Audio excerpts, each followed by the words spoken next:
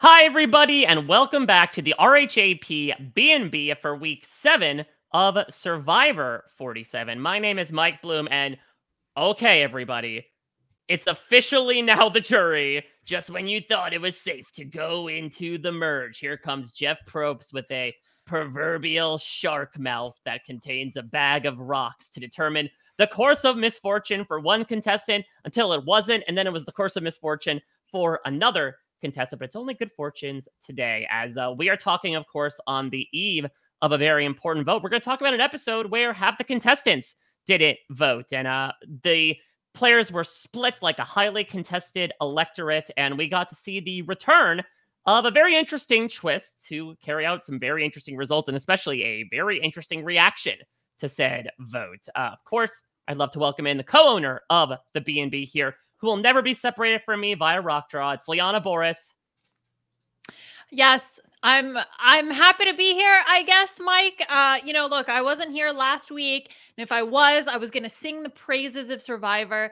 Look, you guys talked about it. We got the merge, regardless of how you want to say it. And then they took it all away, and only 4 people were eligible to go home, and that was really painful. But you know what? Regardless of the pain, there's got to be some pleasure, and I think that this group can find it. Yeah, I mean, isn't the lyrics to the infamous song Last Christmas, you gave me a merge, and the very next week you took it away? Yep, I'll be singing that this Christmas. Well, wham! Here comes our guest for the week. It is Frail Mary Kwiatkowski, fresh from her tour de force performance as Bella Swan in the Twilight franchise in our Halloween Brant Steele. Mary, have you broken character yet, or are you just fully immersed in it still? I've got some ketchup right over here. No. Yeah. For you, Mike. Look, listen, the Survivor Social Hour infamously didn't have condiments, so they would have loved that ketchup. Mm-hmm. Yeah, and that's blasphemous. You know, you got to have some mustard or something to put on those hot dogs. I know. That was ridiculous. Yeah. Well, Mary, give us your thoughts so far. We're, depending on what the episode count might be, either halfway or a little over halfway through the season so far. Again, feels like the game is now going to really start into a new phase with truly going individual with the jury starting next week. What have your thoughts been through the first 7 weeks? Here's the thing. We love it when a sentence starts with, here's the thing. If it's not a hit Kelly Clarkson song, I don't want to hear it. I believe most of my last appearances here at the B&B have been with my partner in crime, Asia Welch. So solo. Let's just say first 3 weeks of the season went real strong for me. I was loving it. Everything was great. Or like really the first 2 weeks, but due to an abundance of circumstances with a busy life, and then also just feeling sad after episode 3, I watched episodes 4, 5, 6, and 7 yesterday and today. Interesting. I was severely behind. I was like, when Liana asked for me to come on the B&B, I was like, great, this gives me an opportunity to catch back up, because I feel out of it, and I feel sad about that. But also, I just needed to take a little breather from season 47. But I'm back, and I will say that I think the time away was good, because I loved those last 4 episodes. It was great. Good. I had a really great time. I mean, I went through my grief period and my mourning process, but I think we're all back. And at this point, like, there are some fun characters. I feel like it took me about 3 or 4 episodes to really, really feel like I got to know everyone, partially because, the edit was hiding like 4 people. But like, I think it's been said over the last several episodes, like Caroline, Genevieve, these people are popping now. They're coming out. They're playing. Sue's out here. I'm loving it. So, and Sue, and also Sue, and also Sue. Do it for the 45-year-olds. Yeah, I mean, I think it's been a great season. I don't really know, because I'm so behind on some of the podcasts. I don't know like what the thoughts in the ether are, like what everyone else is feeling.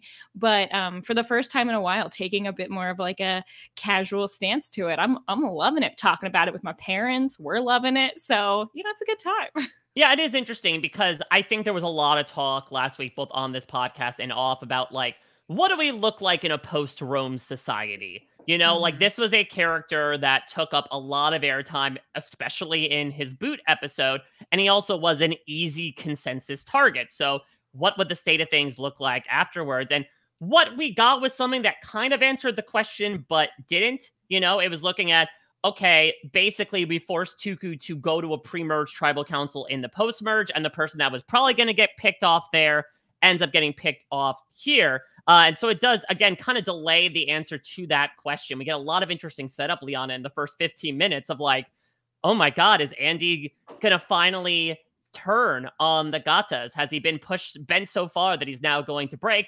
Oh my God, there's a women's alliance happening. And then reaching into a bag of rocks kind of stymies all that for the rest of the episode. Yeah, exactly. And I actually think it's so interesting that we do end up with an original Tuku boot, right? Where it even more so feels like it's not the merge. Like it even more so feels like we're just going back to the original tribe format because of the ultimate outcome. And also because, you know, we see some of the talk at the reward where, oh, okay, well, if they get rid of Rachel, what they probably will, then it's going to be, you know, us together, you know, yellow and red, we're making orange, baby, making fire, right? Us against blue. Let's do this.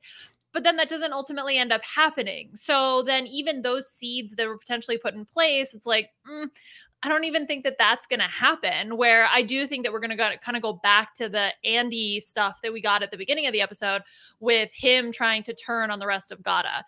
So it just felt, I never want to use the phrase a waste of time. Oh my God. Because I don't believe that anything is really a waste of time. I think you can learn anything from every experience. Every experience gives you something. But it just felt like we hit rewind. Like we just went back past the Rome Smash boot. the hourglass. Like, yeah, we smashed the hourglass. These episodes should have been aired in reverse order. Like we should have had, okay, Tuku goes to tribal council, gets rid of someone else. Then yeah, what if they just show it out of context and they're like, wait, why is Rachel there? Yeah, exactly. Like, that's weird. It's okay. She leaves. She just like goes back. I also, oh my God. Yeah. Anyway. Okay. So that's my thought. I'm done talking for now. Yeah, I mean, I'd be interested, Mary, to see, like, in retrospect of the season, watching it in a binge might make this episode go down a little smoother, to Liana's point, is because it seems like from the next time on, we're immediately going to get a follow-up to Andy trying to get revenge. And this was more so just a bit of a detour on the way to the ultimate destination. Mm-hmm. Yeah, I can see that. This is what I'll say is, like, I know there's a lot, like, I'm an old school Survivor purist. I am. But in order to enjoy the show that we have, I feel like the way I look at it is whenever someone gets screwed over in the game, and I, you know, I've played ORGs, I've played LRGs. The LRG I played, I was a mergatory boot. Like it sucks. It's not fun, you know. Now, like, are we talking like outright mergatory? Like you did the whole half safe, half not, or were you just the merge boot? More or less half safe, half not. Like all of my allies pretty much ended up being in the half safe, and they didn't vote, and so I was just so it was this basically. Yeah, basically it was more or less this kind of scenario.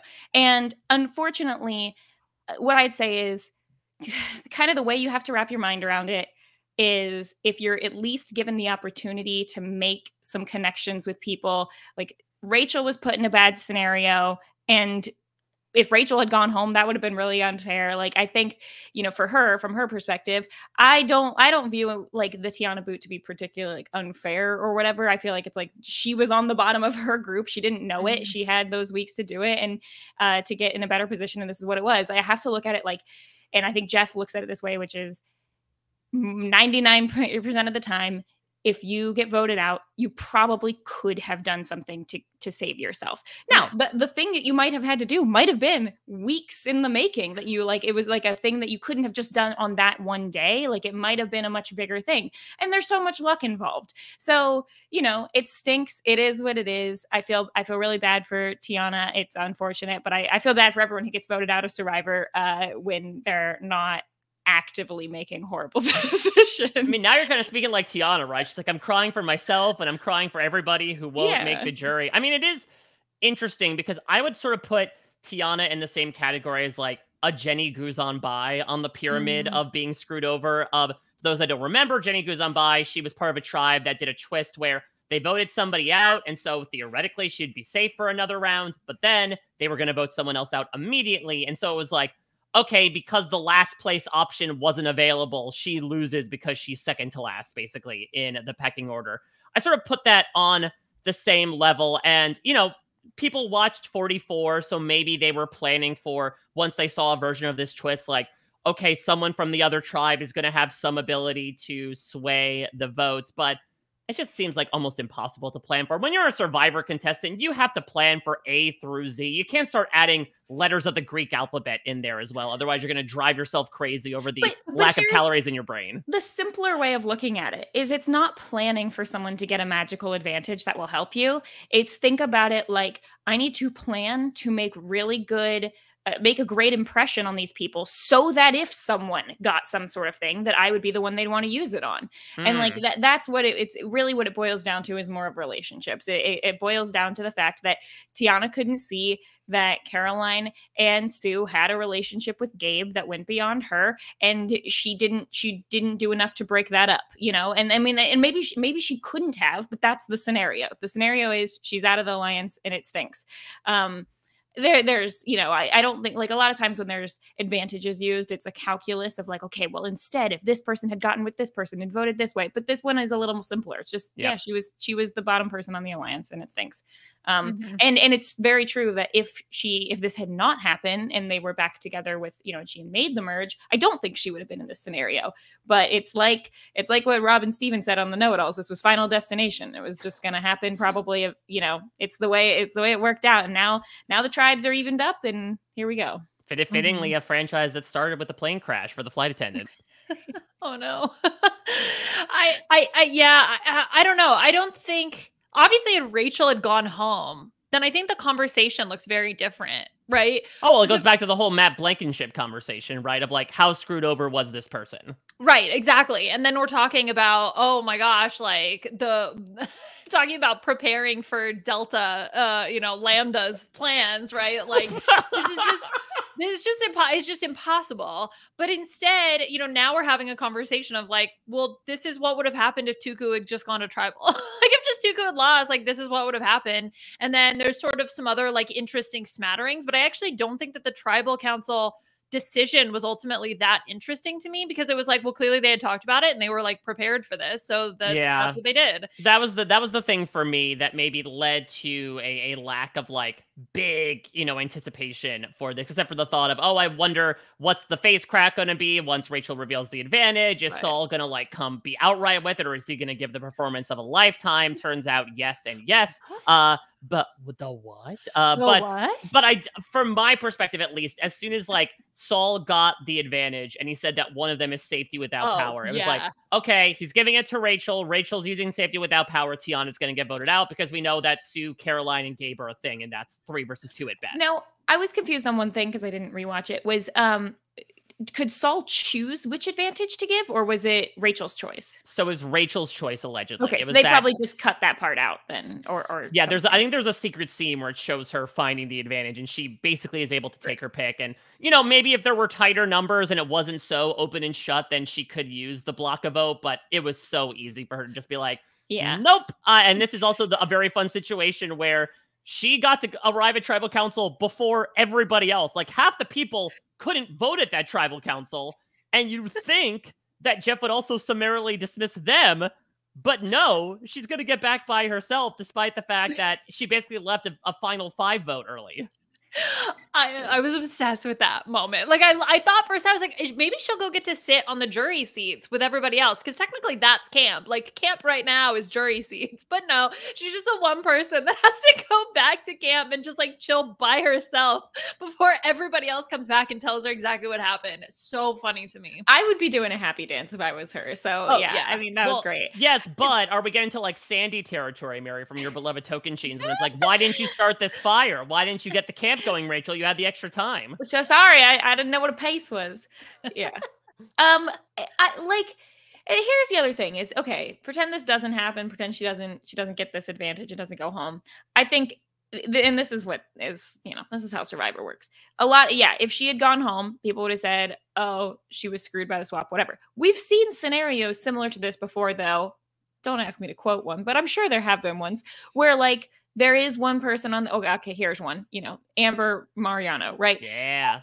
I also seen scenarios where the person who is on the obvious outs does make it work for whatever reason, and does get by. So it's possible, it could happen. I think the original plan that came in, like, I think that even if they were going to all vote out Rachel, I think that there was a non-zero chance that they wouldn't have, that they could have done one of the many alternative plans that were brought up about, voting out one of the Tuku members. So I think it was possible.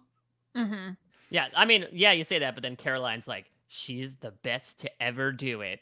You see, the fact that you like her so much, that's why we got to get rid of her. Like, I love Caroline low-key stepping in and just like, it feels actually very Big Brother to me, where it's like somebody gets like a wild idea, especially just watching so much BB26. Like, someone comes up with this wild cockamamie idea, and then there's usually the person to come through with the bucket of cold water. And sometimes it doesn't work when you're dealing with people like Tucker and Angela, but Caroline very much is that person. Like, Caroline's the Chelsea here, being like, no. We're not doing this right now. Stay the course, vote out Tiana or vote out Rachel, and then we're golden. Here's a question I have about Saul's advantage. Do you think someone else could just claim that they were the one to do it?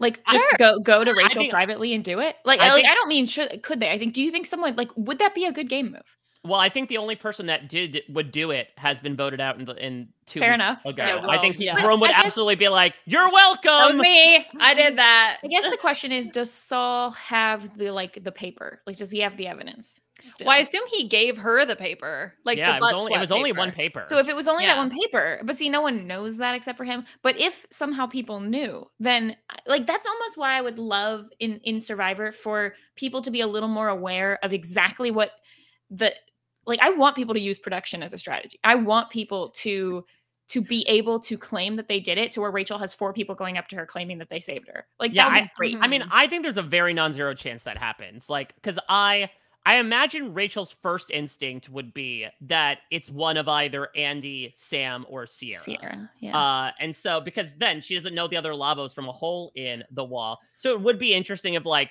all 3 of them approach her saying it. I don't think they would. I think that Andy in like day 3 may have, but not Andy anymore, who's like, listen, you're just going to be fodder to the slaughterhouse coming up soon. But Saul might at this point. Or maybe Saul might recruit somebody like a Genevieve and a Teeny, and maybe the 3 of them all do a little bit of 3-card Monty and are all going to her saying, yeah, I used the advantage on you. So it's like, okay, well, I like Lavo. I don't know who used it on me, so I can't target one specific person if the info comes out, but I'm happy for Lavo. Do you think it's better for Saul to tell her or not? Yeah, I was essentially debating all of the decisions that Saul had to make, right? And what he should do. So, okay, so 1, he finds it. Okay. First decision, who's he going to give it to? All right. So that's one decision. Second decision, does he tell the other people that he went on the reward with? Okay. That's a yes or no question. Then the other question is, does he tell Rachel that he's the one who saved her? Of all of those, the one I felt the most confident about was tell Rachel you saved her. That's like the one to me that felt like, unless you're going to save it for final tribal council, what good does it do you? Because I don't think that necessarily saving Rachel was the best strategic decision for Saul in that situation. I don't think it was a bad decision. I also don't think it was the best decision, right? Because I think on one hand, you get rid of Rachel, you help to solidify this group of 6. Right. Okay, great. That's one option. The other option is you choose to save Rachel. Now she's potentially indebted to you. And then you keep the group of Gata together as 4 strong, but then you have Andy turning on them. So maybe it creates more interesting dynamics. And then Tuku, starts to fall apart. Like, to me, there didn't seem to be a really clear outcome for him in terms of who he should give it to. But I do think he should tell Rachel. I think if it was me, I would have given it to Rachel, and I would have, my inclination would have been to tell her. I think thinking about it, I think the better move is give it to Rachel and don't tell her. I think it's a good move to go up to her after the fact and say, oh my gosh, I'm so glad you're safe. That was awesome. Let's work together. I think that's good. I think that the disadvantage is if you're not going to tell everyone you went on the reward with, I think it's risky to tell Rachel, because I think Rachel could tell them. Now, maybe you wait it out. Maybe you wait for a little while, see if you become close with her, build a bond, build her some votes, and then tell her. You don't necessarily need to save it till final tribal. But I think that if you're going to keep it a secret from anyone, you should keep it a secret from everyone, because it benefits him to have as long as Rachel is someone he wants to work with and that he plans on building a relationship with, it benefits him to have Rachel here. I think the obvious thing to do is to tell her, which is like probably what my first instinct would have been, but I wouldn't have been thinking about the disadvantages to that. It's kind of like the more things you do in Survivor, there are pros and cons. You think, oh, pro, I'm going to get her on my side. Con, what if she thinks that now I'm a threat because you know, she owes me, right? Whereas not telling her doesn't give you a pro, but it doesn't give you a con either. Yeah. And if you do make it to the end, you could at least be a final tribal thing to just say, hey, I did this thing that everyone witnessed. Right. And so, you know, you could do that. I think that's the thing is if he's willing. Okay. So in my head, you're telling Rachel because you want to create a strong relationship with her. Yes. If he's keeping Rachel to continue to throw Rachel to the wolves, then that obviously don't tell her. Oh, no. Right? Well, yeah, because then you're just toying with her, right? If you're like, hey, I saved you once, I'm not going to save you again. I don't think that would just like, I guess maybe apparently making the jury is a huge deal to Survivor players, but I don't think Rachel would be like, thanks for helping me make the jury, Saul. I really appreciate that one. And then voting me out the next week. Thanks. You know what I mean? So it's only a situation where you really care about fostering that relationship. But if it's to continue to let Andy throw Gata under the bus, then like, no, don't bother. And it's tough because I would imagine that Saul has to have some sort of relationship with Rachel at this point. I mean, I know they've only been merged for a couple days, but like, I think he has to have some sort of idea in his head of like, they're having something going, which is why he wants to do this. Because to your point, Mary, the huge downside about this is, great, new person to build a bond with, but if I tell her, I don't know who she's gonna tell. Like, there's a fair chance she's gonna tell at least a couple of other people, and then that's gonna spread to a bunch of other people, and then before you know it, hey, guess what? Mr. Saul found an advantage with that behind everybody's back, and like led to this big move at Tribal Council. Let's get rid of him. But I will say this discussion here goes to show why, in my opinion, this was by far the best part of the episode. Like, it is very interesting to me that Survivor has not done more anonymous advantages. It's basically this and the legacy advantage, where it's like, oh, I don't know who gave this thing to me, but I have it now. I know, like, Australian Survivor, for instance, did an instance of it where somebody could play an idol on somebody like at the voting booth anonymously. And I just think it's such an interesting idea because there is the duality now of not only am I playing this idol for someone, but also, okay, who's going to own the move when I get back to camp? But it's also funny because Survivor has been trending away from that. We see it with the amulets. We see it with the journeys where everybody's like, okay, you have something. So, okay, sure. It's not in the sense that you're saying where you're like playing it anonymously. They're like trending towards everyone knows everything. So I think that's also why it was really refreshing to see Saul not tell anybody, because you got to see his acting at Tribal Council. But also we've seen so many negative consequences of telling people about advantages. And he just was like, I'm shutting up. Now, we'll see ultimately if he does end up telling people later, but at least based on his initial behavior, it seems like he wants to try to keep it under the rug. Also, I'm sure that it was mentioned last week, but like, Jeff, you know the amulets have consequences. Why were we acting like, oh, I thought the amulets were great? No, just say, yeah, that's the point of the amulets. The point is that they have some consequences. Now, at the point where all of the players collectively decide to break the consequences, yeah, maybe you need to rethink your horrible trash advantage. But like, I mean, do we think this was a direct rebuke of Rome sitting down and calling out how the amulets were a disadvantage? Like, all right, I'm going to show you all. I'm going to throw a bunch of twists your way. And so one of them has to be good, right, Saul?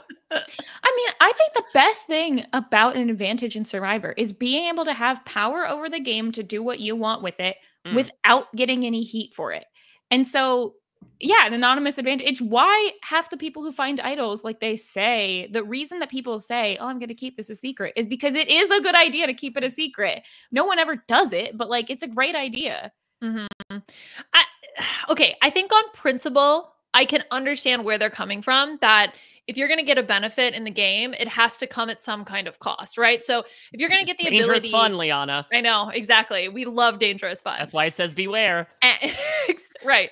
So if you're going to beware, all right, that's fine, but it's almost the level of the risk that is now starting to outweigh the reward. And I think that's why we're seeing this pendulum shift in the way that players are treating advantages, where the risk is so high that people aren't willing to do it, right? We see it with the boxes where 2 of the 3 decided, nope, that's enough. 1 and we're out, even if they chose to take it. All 3 decided to nope out before they reached the final stage. Yeah, exactly. And it's the same thing with the amulets. Okay, let's just get rid of them. Let's just burn them, because why the risk does not outweigh the reward. Yeah.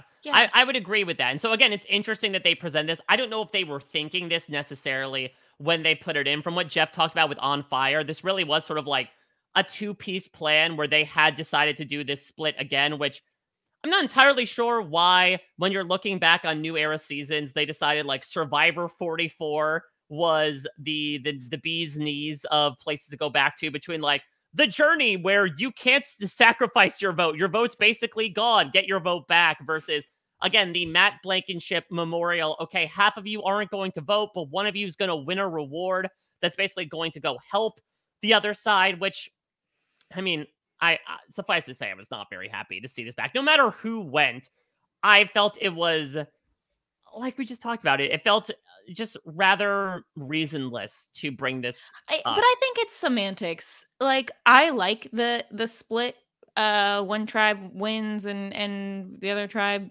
votes.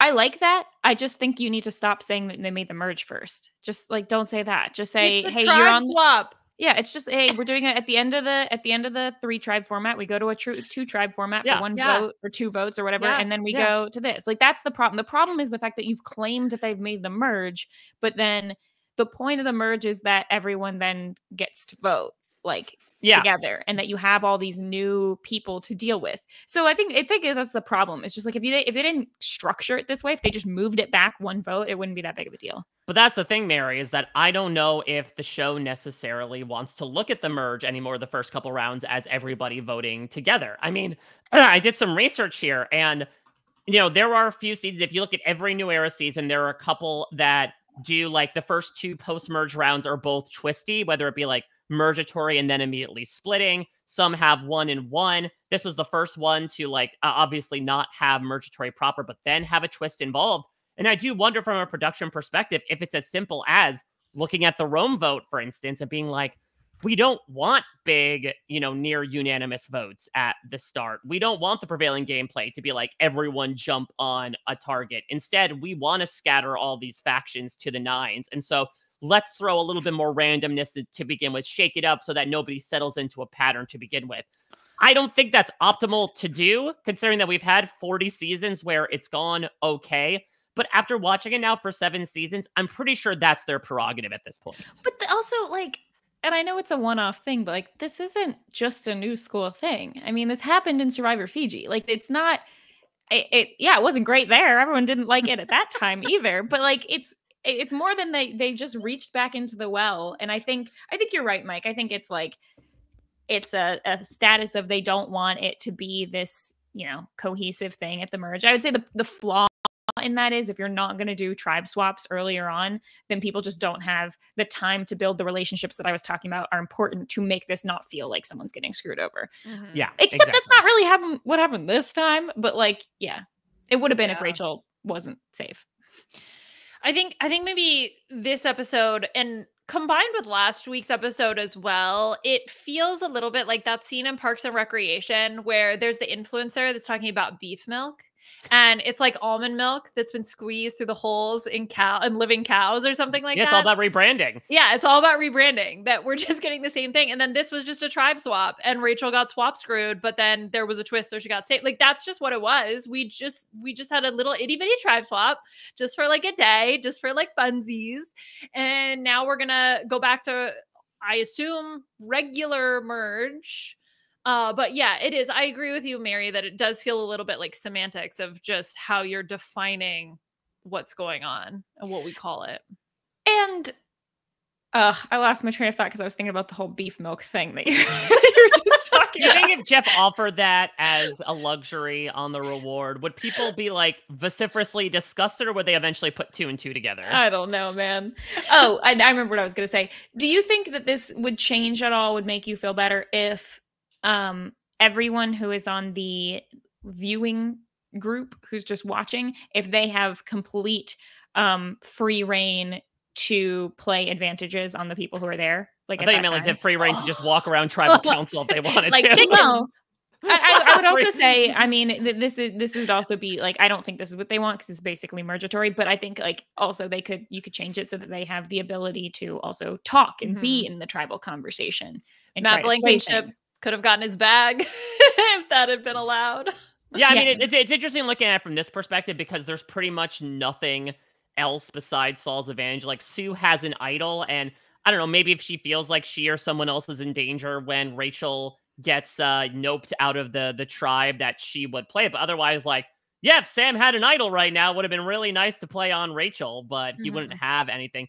It is interesting. Like, I don't think I'd be too mad at it. Like, the toothpaste has kind of already been out of the tube of both times we've done this, one person on the other side has been able to have an influence over what's going on in the tribal council. So for me, it's like, yeah, sure.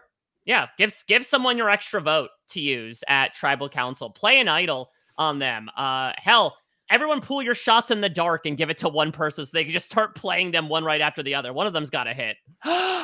Is that allowed? Can you play someone else's? Oh, because it's like your vote. I'm pretty sure the rule is that you can't play someone else's shot in the dark. You can't accumulate them.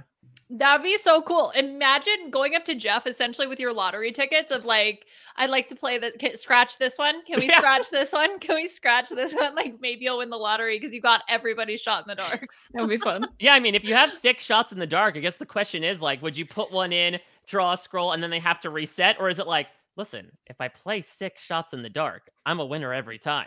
Yeah, exactly. That's what I'm saying. But you can't play someone else's shot in the dark.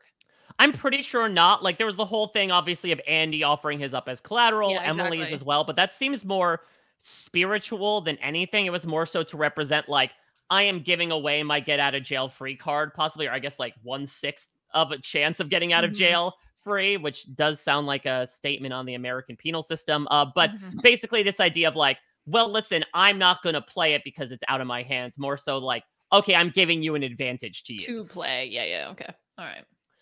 Well, let's start getting into our unfortunate boot for this week in the form of Tiana. I mean, I got to start with how she went out here because, oh man, palpable. And it's interesting because like, she was obviously not crying for her own funeral. She's told me and other people that she was still surprised by the outcome. She thought it would still be a pretty big vote onto Gabe, but like, she's still crying her way through. There's that image of the other 4 whispering to themselves while she's just sitting there with her head in her hands. And so it seemed like we knew what was coming, obviously, much earlier than she did. And the look that she gave on the way out. I don't know.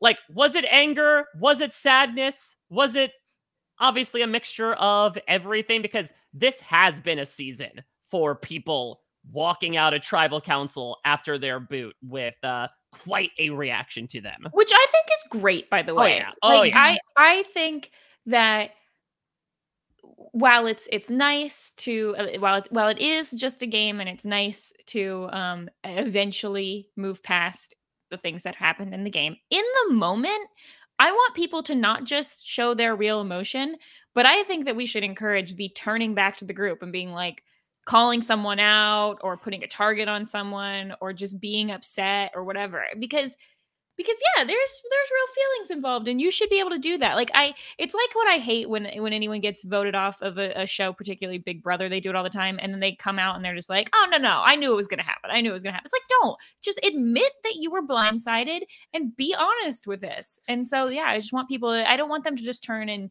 say, oh, great game. Good job, everyone. Oh, you got me. No. None of that. I think especially for Tiana as well, a lot of that intense emotion, I'm sure, comes from the rug being pulled out from under her when it came to Rachel. Just absconding back to camp. That's right. She mentally prepared herself like, I'm gonna make the jury, and not so fast. Here comes something, and also in the blink of an eye, you're gone as well. You walked into tribal council thinking you were safe, and now you're not, which again is the textbook definition of a blindside, but this one involved a couple of extra steps to it. Well, and she says, I mean, as soon as it happens, you almost, I completely empathize where you're just overwhelmed with what's happening because you go into tribal council. Of course, you're going to be nervous. And then essentially the plan is no plan. There's no plan. And you see her just sort of babble for a bit and then say, okay, I'm getting up.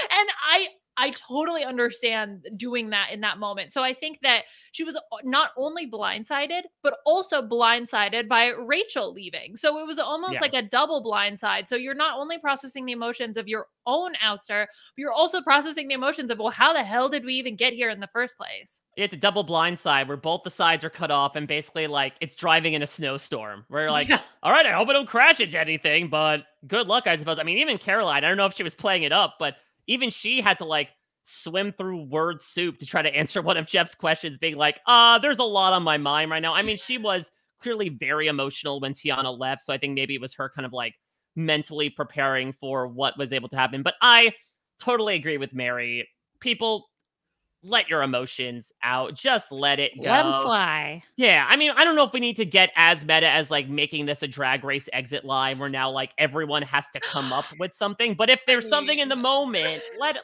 flower. And I don't know about everyone else, but at least for myself, as someone who has wanted to go on Survivor for years and years and years, I have always thought in my head about like, what's my vote outline gonna be? Like, what am I gonna say? Yeah, but what have you given that? What have you landed on? Oh, I don't want to give it away. Yeah, you can't still get an opportunity to use it. But I have thought about it, and I have thought, and I will say, it probably would end up being different in the moment because my instinct, which is probably what a lot of people have, is to be like, don't let them show how much this hurt you. Make it funny. Make it, make it cheerful. Make it lighthearted. But that's why when you're gonna do a Robert De Niro impression, I've cracked the code. Oh no, it could never. No, but you don't want to be cringy. That's just rough. I do love the idea of Tiana though, like leaving camp being like, Miss Tiana, Miss Tiana, like doing the best Vanjie impression. Tiana, just like sobbing. Yo, that's what she did. She did the Pangina Heels elimination where she's just like walking out crying, and they just keep the crying in as the sound. Yeah, these are some good comparisons. Like I think Annika was like the Jimbo, basically screaming like, "Whoa!" No! Okay, yeah. Well, that'll be off-season podcast. We'll do all the comparisons to drag queen walk-off lines. But basically all of Survivor 44's Ginger Minges. They got me, girls. They got me, gals. Yeah, right. I mean, that would be very interesting if that's how. Listen, CBS Viacom merger is happening. It's only inevitable that we're going to start crossing the streams here. I mean, it would be very interesting if we do get a drag queen, even from an amateur perspective, a local perspective, on the show, because I feel like they'd just be conditioned to give an exit line and a soundbite on the way out. I know, right? Imagine like Selena's titties on there. She knows what to do. Come on, girl, give us the line. Oh boy. Well, that being said, how far did we think Tiana was going to walk down the metaphoric runway? I guess from both a drag race perspective as well as a airplane perspective. Liana, did you have sky high prospects for our Hawaiian? Yeah. Oh no. Yeah. Yeah. Oh no. It's bad. It's real bad. Look, I listened to her interview and I was like, this is my new best friend. Like, I just really, really enjoyed her interview. So yeah, I had her as my winner. Oh, Liana. She's my winner pick. I know. Well, also Tiana, Liana, I felt like, come on, let's get some. You did pick Liana from 41, so this was the next best thing. Yes, exactly. In the same way I picked Gabler. Gabe was the next best thing. Like, there's a lot of synergy here. It's my previous picks. So anyway, let's just rip the Band-Aid off and get this over with. I said that Tiana soared through the game, taking her relationships to new heights. It's a lot of really bad puns. She formed a particularly tight bond with Gabe, whose flashy antics and emulation of Russell Hantz rubbed people the wrong way. Making this connection allowed Tiana to fly further, taking credit for Gabe's moves in the final tribal council while not catching any of the flack. Her preseason conditioning of grip strength and core strength paid off as she secured 3 individual immunities. Her ally was Gabe. Her enemy was Teeny. And then I wrote a few. I think these are, I don't know if I was meant to include these, but I'm going to read them anyway. I wrote, she made this game unfly-gettable. And then I said, Tiana lifted everyone's spirits. That one's fine. And then the last one is garbage. I'm nacho average flight attendant. What does that have to do with it? I don't know, Mary. I don't know. Well, Liana, you have a great altitude about all this. Did she fly on Spirit Airlines? I don't know. I don't know, Mary. A lifted, I think, was maybe supposed to be the joke there. I don't know. This is like remembering I'm still what not I did sure about months the ago. nachos that are going on here. Yeah, did you assume there'd be some sort of like mountain of gross nachos reward, and she'd say, "I'm nacho typical flight attendant." I'm nacho average flight attendant. Yeah, that one's not really a flight pun. That's just bad. That's nothing. It's just a pun on nacho. I'm really hopeful that you go through all the rest of these and like, Gabe, I'm nacho average talk show host. Well, now I'm gonna have to just continue to include Yeah, it's them like for using everyone 6 who shots in the gets dark, to right? it. Like one of them's gonna hit. One of them will make sense. Did you do this for everyone? Have you done this for the past several people? No. Apparently just Tiana. Apparently was the. I mean, she made this game unfly-gettable. Like She did. That one was good. My top. That was my easily. But maybe that's like I'm just trying to remember. Okay, what was I thinking in that moment? I probably wrote all these and was thinking, okay, figure out a way to include them, and then I never went back to do that. So then they just stayed there. Yeah. Wow. Unfly-gettable. Well, that was truly an unfly-gettable set of predictions. Well, unfortunately, I am Nacho Winnipeg, Tiana. I had her aiming a bit lower. I did have her making the jury. Okay. Barely. I kind of had her making that like Kelly Tevin like 10th, 11th place slot. So I said, Tiana, the perceptions of Tiana as a go-to person that her competition wanted to work with carries over upon her feet hitting the sand. She's caught in the middle of her first vote at Tuku, being the final nail in Gabe's coffin.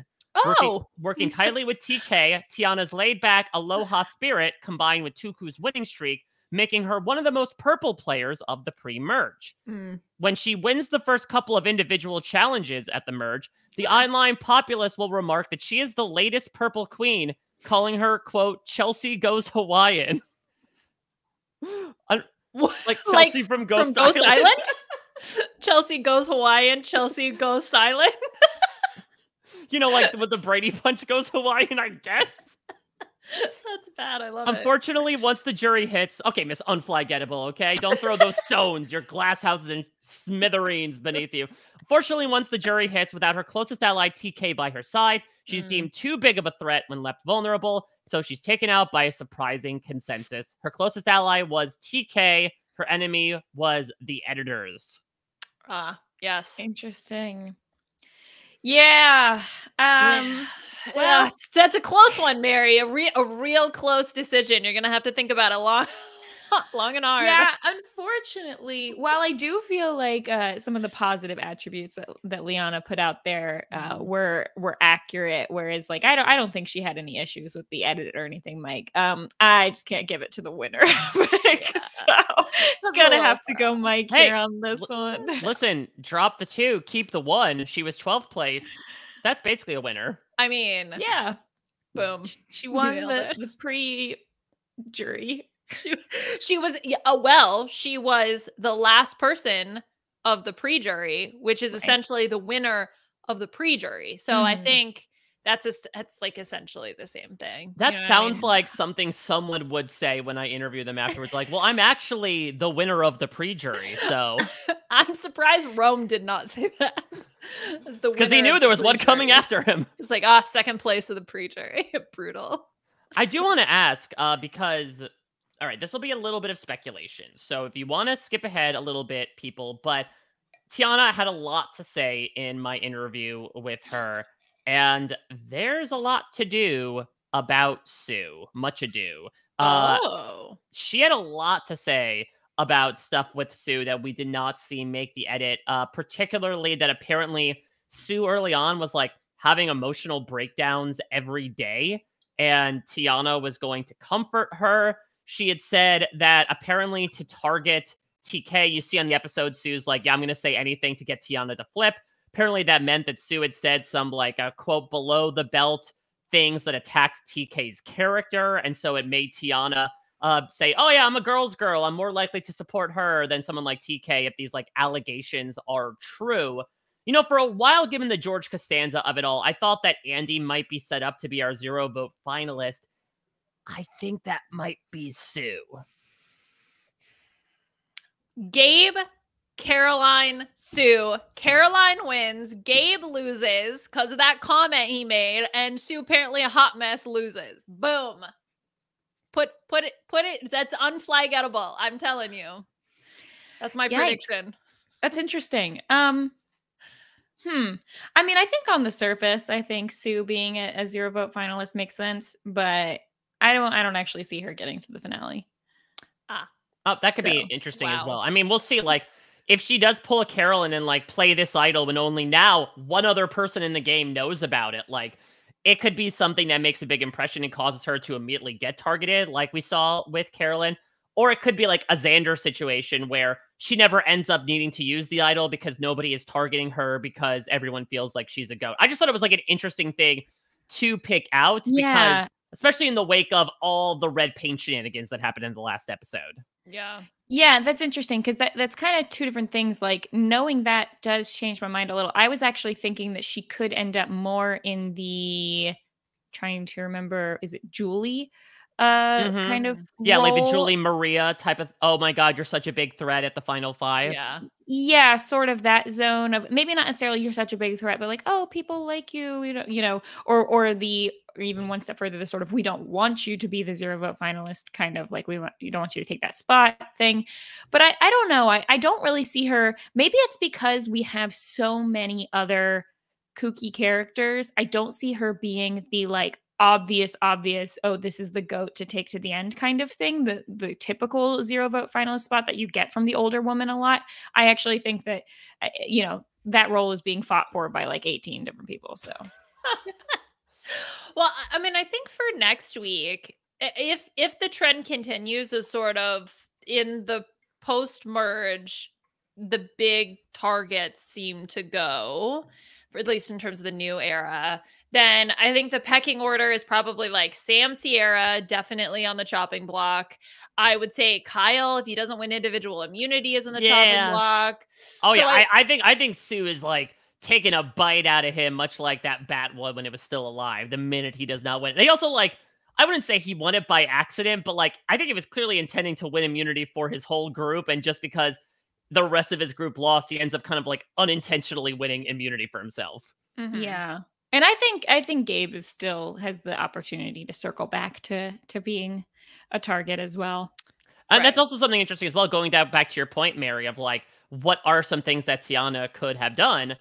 I think there's a chance that if somebody but Kyle wins immunity, that he goes instead of Tiana. And maybe it's because like Gabe is fiercely against Tiana because she kept throwing his name out. But even though Kyle had won one individual immunity at that point, it's clear that Sue was not very happy with him. And there probably was this idea of like, oh, he'll flip on Tuku immediately because he was left out of the TK vote, which, to your point, Leon, I think puts him probably in the eyes of the rest of the tribe as an easy target going forward. Whether or not he'll be the final target remains to be seen. But Kyle, I think, unfortunately built a bit of like an untenable house for himself at this point that he's just trying to like lay a foundation for as soon as possible.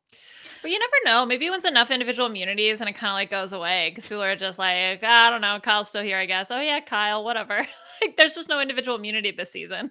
Yeah, just the immunity Kyle. Yeah, it's a Kyle. Well, I mean, also, by the way, I'm really upset that Jeff has not used this yet, but the immunity is back up for grabs. It's a bat. Immunity is bat up for grabs. I need to hear it. Okay. Who do you think is the most safe at this point? Because I'm looking at some of these Lavo people being like, they look like they're chilling. Yeah, well, I think it's like not collectively as a group. It's not like a Tika 3 thing. It's just like, they seem kind of cool. So I think the Lavo people, I think at least Genevieve and Teeny are good. Like, I think getting Rome off of their collective backs helped a lot because he was drawing a lot of attention to them as a foursome. Now they've kind of shown like, yeah, we're not as tight with each other. You heard about all the chaos that happened. And so now you have these more unified blocks coming into the merge, now starting to kind of like act upon these deep-seated grudges. The three people who are left really don't have that many grudges against each other. What? Genevieve told Rome that she didn't want to work with Saul moving forward. Like, that's pretty much it. And so I do think that they're probably the three safest. I think from what we've been led to believe, Andy is also in a good category just because, yeah, there's a chance he might get caught with his hand in the cookie jar and people are like, oh, wait a minute, Andy's trying to get rid of his tribe. Let's get rid of him. But it feels like the perception of Andy is so much that like he is this kind of, you know, this kind of like pet almost, not to like demean too much, but like this guy that like everyone says, oh yeah, well, he had the meltdown on day one. So like, we don't really expect him to do any huge major things. And it comes at their peril, as he talks about. It's nursing a baby snake. Yeah, you can have a connection all you want with it, Rupert, but chances are that thing's still going to bite you at the end of the day. Mm-hmm.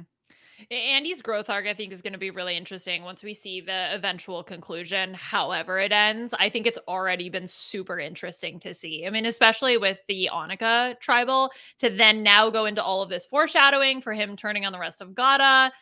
Very cool. I love that as a storyline. I love Darth Andy so much. Maybe it's just because I saw that him and his girlfriend dressed up as Padme and Anakin for Halloween, but like, it really does seem like here's this kind of like hapless kid on Tatooine, and then these people step in to train him, and then he's able to succumb to the dark side and overcome them and defy his master. Now, listen, hopefully it ends better for him than Anakin Skywalker at the end of the day, but I think it's a very fun turn as you're talking about Liana. Oh my gosh. He killed not just the men, but the women and the children. He's super into pod racing. I would love to see a Photoshop picture. Andykin, yes. Oh, Annie. Little Annie. Okay. Who's the Jar Jar Binks of this season?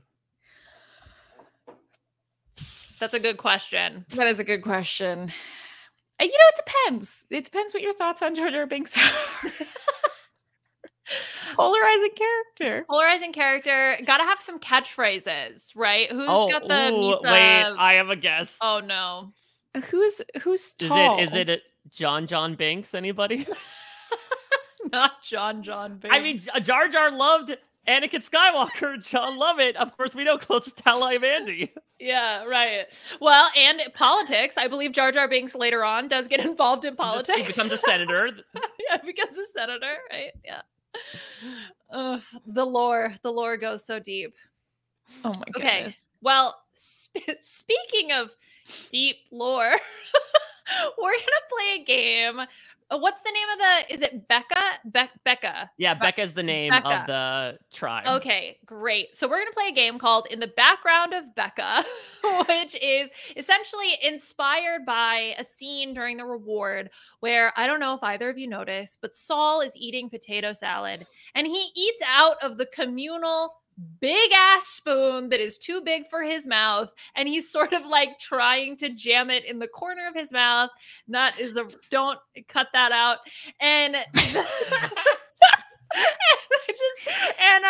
so he's just trying to get all that white stuff in his mouth, Liana. What's the problem? I know, but I can relate. So yeah, so he that was very funny to me. So what I did is I went through the episode with a fine-toothed comb and I tried to pick out all of the little details that I thought were funny or just amused me in some way. Might not be funny to you, but they amused me. So I realize in retrospect, a great name for a fantasy like tribe name in a Survivor draft would be Fine-Tooth Rome. Fine-Tooth Rome. Yeah. The deep breath is just you contemplating, how do I couch this in the nicest way possible? Yeah, exactly. That's a great idea, Mike. There are no bad ideas. It's not your average draft name. Right. See, that's better. All right, Mike, we're going to go ahead and start with you. So the way this is going to work is I'm going to read the question and then I will give you 4 answers. You have to guess which one you think is correct. We're going to cover a myriad of things in this episode. But first, we're going to start with Mike. This is to you. What does Rachel say when Jeff announces the split groups for immunity? Is it A, keeping us on our toes. B, another frickin' twist. Ooh. C, always twistin', Jeff. Or D, twists on twists on twists. Gotta love it. D sounds like something Jeff GPT wrote of like. It was like, if a contestant could say this after I reveal a twist, That's what, yeah, that it's like, would be great. Listen, everybody, stop saying my twists suck. You should be saying twists on twists on twists. Jeff, I just can't get enough. All right, so it's tough because A and B are more typical, but like, I'm trying to meta this now of, is it actually C and you picked it because it stuck out to you, right? Like, C is by far the weirdest choice, which is like, what, just keep twisting, Jeff? Always twisting, Jeff. Oofa doofa. You know, like Mary had described earlier, I am not going to go with the riskier pro-con choice to start this out. At least I'll go with a safer option here. So we've got A and B. Can you read those options out again? Keeping us on our toes. Another frickin' twist. That was A and B, respectively. I'm going to go with A. I don't know about the potty mouth on Rachel here, especially in front of Jeffrey Probst. Frickin'? Is that a freakin'? Is that all right. Well, I can tell you, Mike, you're keeping us on our toes, but it was C. Always I knew it. Twisting, Jeff. That stood out to me when I was watching the episode. I like, oh, I like that. Always Jeff twisting, always be Jeff. twisted. Always twisting. Twistos twists. All right, Mary, let's see if your luck can help here. Question number 2. What does Sierra say at the reward feast, causing Saul to clap for their accomplishments? Is it A, nothing left? B, no more corn? C, not a potato in sight? Or D, bones? See, I really hope it's not a potato in sight. I don't think it is, but I do love that. Not a potato. Maybe Sierra's just quoting sight. her favorite, like, Irish settler circa 1473. She's a big fan of the famine. You know what I mean? Well, listen, Survivor's like a 26-day famine if you think about it.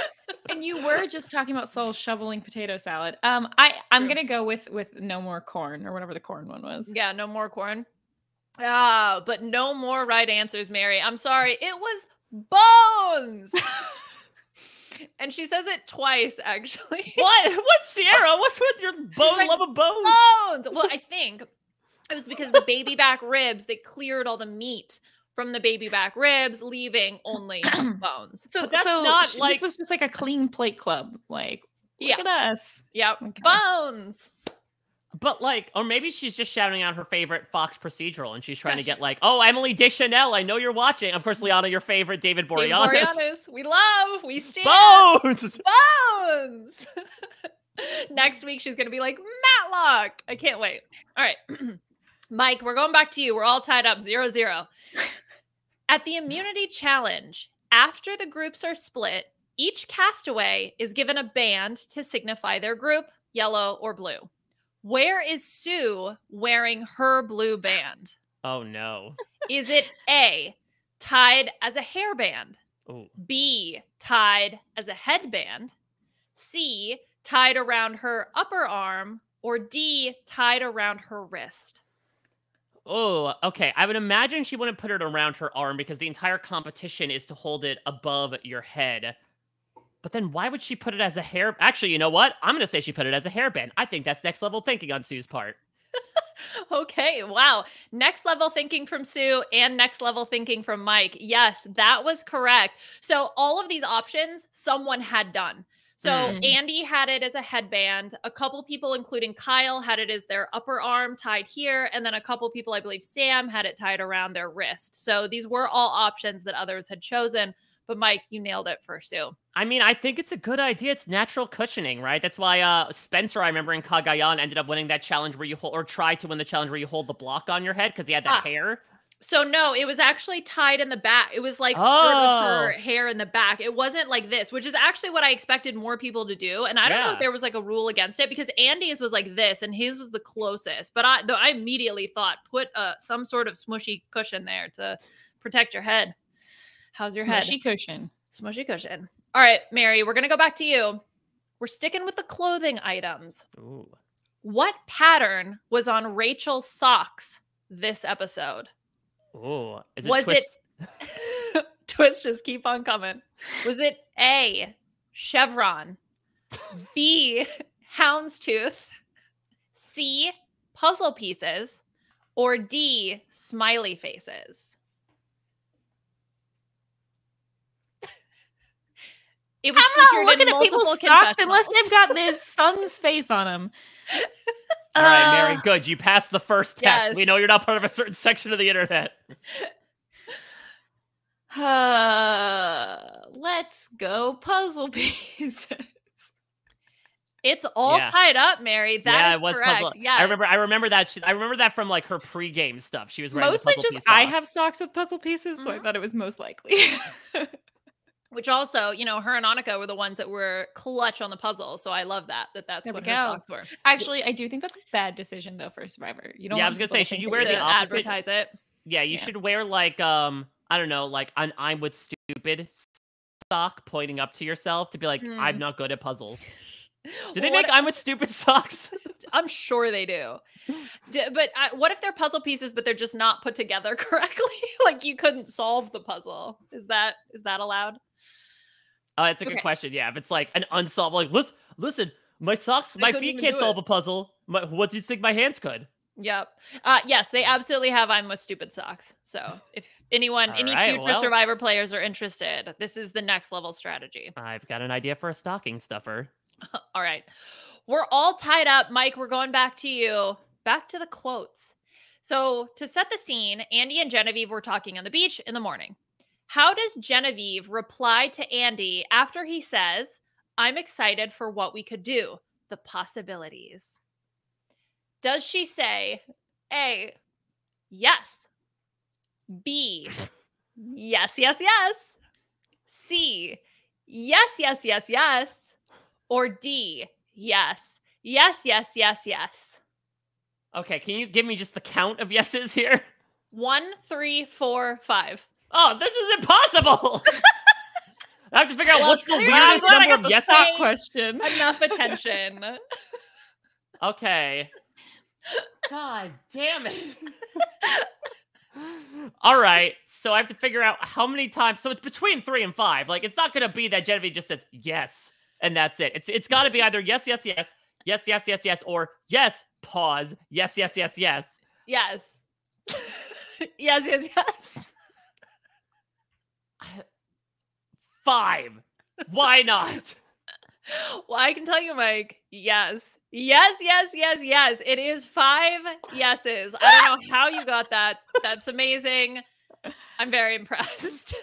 Very impressed. Press. Press. All right, Mary. I also love that. It's like, was Genevieve trying to figure out something to say to follow it up, and all that came out of her mouth was yes? And it was specifically yes. Yes, yes, yes, yes. That was the delivery as well. For So it extra was like a emphasis. yes, think of something to say, can't think of anything to say, just say yes a bunch of times. Mary, we're going back to you.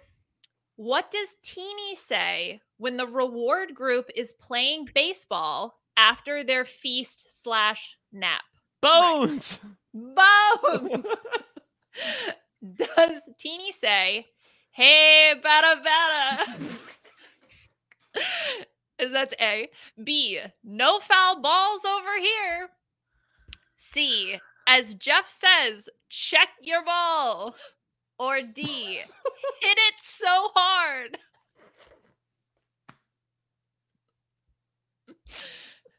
Would you like me to reread the option? No, I'm good. You know what? I've been sticking with it every single guess. I'm going back to C. Jeff said, check your ball. Check your balls.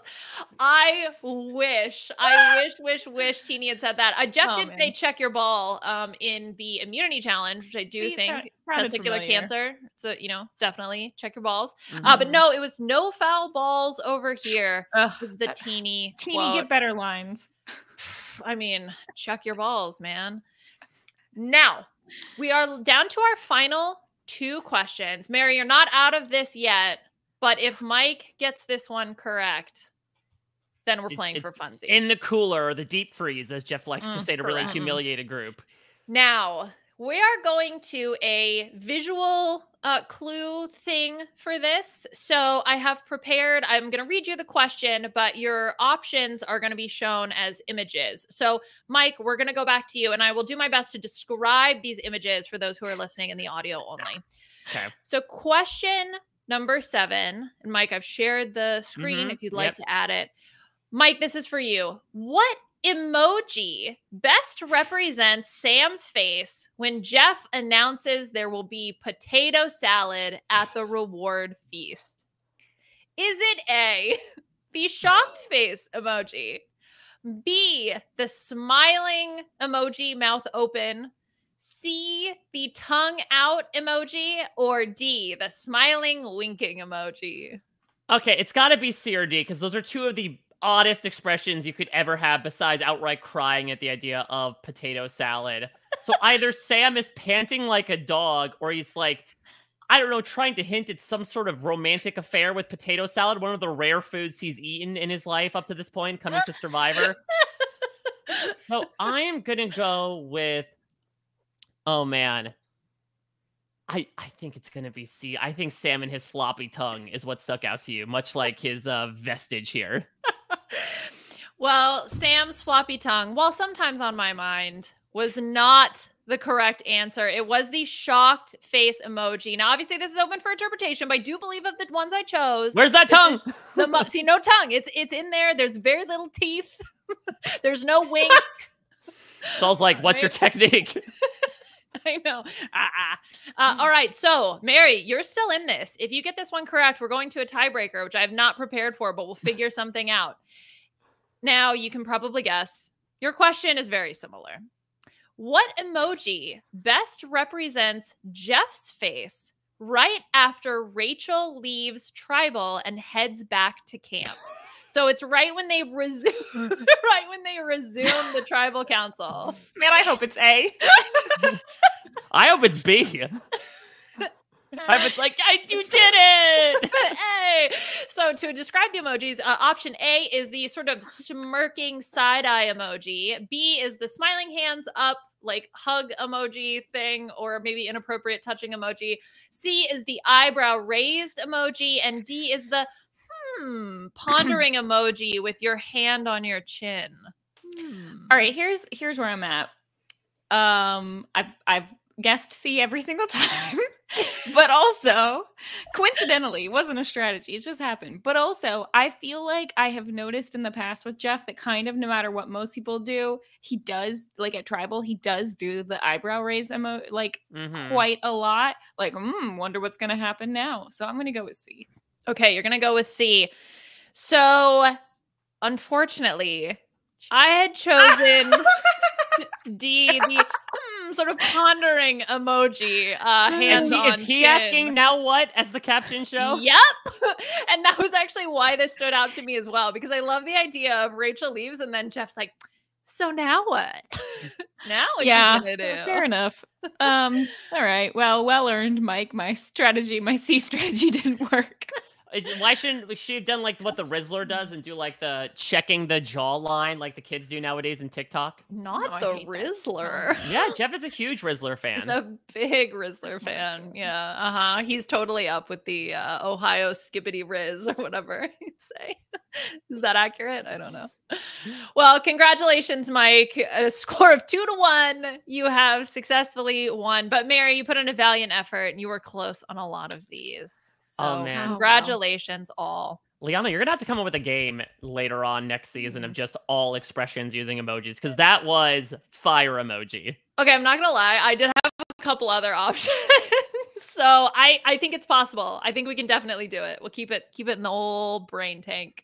Well, this podcast has me feeling quite smiling emoji, but a tear is falling on this yellow face as it is time to go. But first, of course, we like to spend the end of every B&B by giving our guests the opportunity to plug a charity or cause that is important to them. Highlight it for the listeners out there.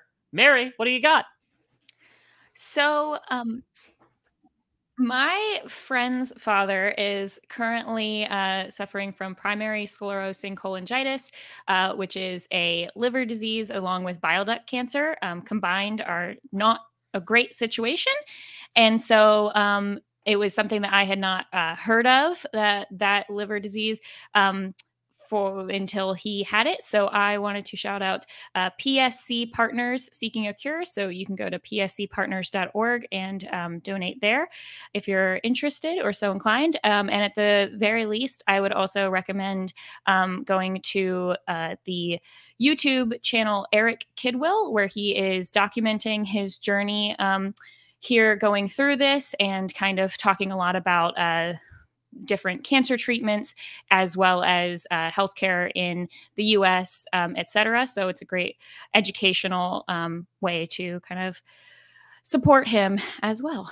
Yeah, absolutely. Thank you for bringing that up. And I guess I'll add a sort of charity or cause, I guess, to the end of this as well. Of course, we are talking again on the eve of Election Day 2024. For those who have not voted yet and live in the United States, we saw this very episode what happens when people are unfortunately not able to vote. Outcomes that maybe do not go certain people's ways end up occurring. So please let your voice be heard. We say it all the time in the new era. Your vote is your voice. We all have the right to vote. So please utilize it. Look for your local polling place. Contact all your friends and family members. Make sure that you have a voting plan. You got to have a plan on Survivor as well. And it is time to vote, in a manner of speaking. It is time to go. But Mary, thank you so much for coming on. Thank you so much for binging the past month of Survivor 47 in anticipation for this. It was great. Yeah, this was a lot of fun. And I know you are also, did you just wrap up your coverage of Love is Blind season 7? Yes. Or is there still more to do?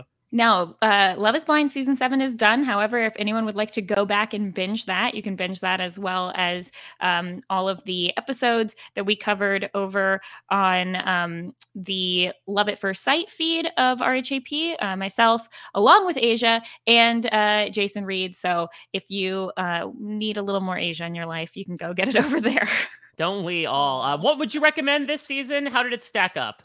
This is the season that so far geographically has been closest to where I live. So that was fun and interesting. Look, it was an interesting journey for myself, who did apply to the season to be like, all right, who did I miss out on? Or be like, gosh. Did I dodge a bullet? And I think the answer to that was yes, I dodged a lot of bullets. Oh my God. Good. So yeah, it was interesting. Yeah. All right. Well, Liana, what's happening with you? Did you have any dreams about applying for The Masked Singer and you just look on stage being like, if only I could have been one of them? If only that was me. No, I've seen the costumes this season. There's one called Goo. I think I really dodged a bullet there. No, we're big Goo fans in this household. But we actually did take a break from The Masked Singer, not by choice. Baseball gave us a week off, but we're back, baby. This week is going to be the finale of Group B. So Puya and I are really excited to dig into everything Masked Singer. All right. And of course, you can check out at Liana RHAP. You can check out at Frail Mary, at a Mike Bloom type. Check out my conversation with Tiana. It was a really great one where she was very open, as she was on the way out, about her feelings towards everything. Again, I mentioned some of the little tidbits she gave about Sue. There was a lot to crack open there, a veritable archipelago of opinions when it comes to Tiana. I had a great time getting to chat with her. Over on the scripted TV side of things, I'm doing TV for Real. I'm doing Battlestar Galactica. I'm doing The Penguin as well, which is finishing up. So check that all out if you are so inclined. Or just stick around for the B&B, as we'll be back. The jury is here. Seems like, we're relatively home free with twists from here on out. So it'll be very interesting to see what exactly happens. There were a lot of plans put in motion, again, before things ended up getting divided a bit at the beginning of this episode. And we'll see if we just hit unpause on that, or if this Tiana boot, if Tuku perhaps being a little bit more fractured, going into this situation being to 4 instead of 5, will affect anything. No matter what, we are going to have a first juror, and we're going to be breaking it all down with another guest. Of course, send us any game ideas you have. Do not be shy. We are open to anything and everything. RHAPBNB@gmail.com and hashtag RHAPBNB. Let me amend to that. We're open to everything except for Saul sticking the entire communal mashed potato spoon in his mouth. I like to think it was at the end when it was just sort of the bitter dregs that everyone else had already sort of gotten their serving of potato salad, because otherwise that's so disappointing. Did this come before or after Bones? This was before Bones. Bones. Bones. And she says it twice. And then Saul claps for Bones. He's like, yes, but I love that TV show. I love Bones. All right, well, we are going to unearth another episode of the B&B, also known as Bones and Bones, in honor of the 2-time Sierra said it, next week, where Liana and I will be joined by another guest breaking down Survivor with some fun and games. Thank you all so much again for listening. Thank you to everyone behind the scenes at RHAP for packaging this podcast for everyone's eyes and ears, and Will from America for his fantastic theme song. Until next time, everybody, we'll check you out at your next stay.